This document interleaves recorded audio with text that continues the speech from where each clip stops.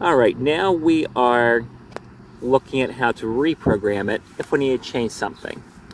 So it tells us the next start time is 5:40.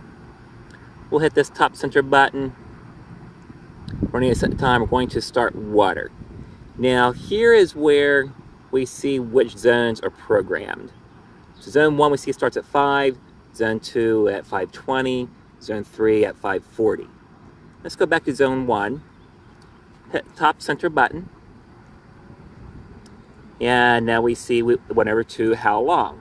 So we can adjust the timing for the duration, where we like to see. In this case we're keeping at 15 minutes.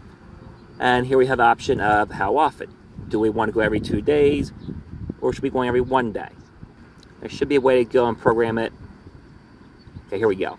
So we can go every 24 hours, every 12 hours, or we can go every 7 days, 6 days.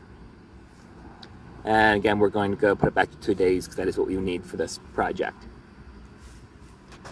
But this is where you would go through to change an individual zone timing or duration.